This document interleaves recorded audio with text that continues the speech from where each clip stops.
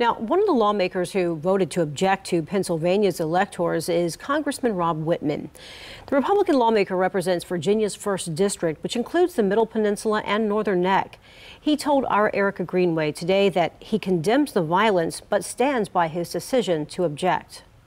And this is not about overturning the election. It's about making sure that folks that have concerns about our election processes have their concerns expressed. I wanted to make sure that we had the debate. You know, the effort to object is a procedural one. The objection is to make sure we have the debate to be able to bring that state up and talk about the issues surrounding that.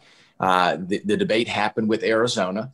And listen, I didn't think the issues with Arizona from a constitutional basis, and that's how I looked at these issues from a constitutional viewpoint. I didn't think the issues with Arizona rose to the point of voting to object to those electors. In Pennsylvania, though, there were issues there, and I think significant issues, ones that I just don't think that we could look past. So do you now support Biden as president, or do you feel like President Trump was robbed of the election? Listen, no, Joe Biden is our president. The Electoral College votes have been counted. They have been certified. Joe Biden is president-elect. Kamala Harris is vice president-elect. Now, Congressman Wittman also said while he is glad President Trump said there will be a peaceful transition of power, he does feel the president needs to do more to settle emotions.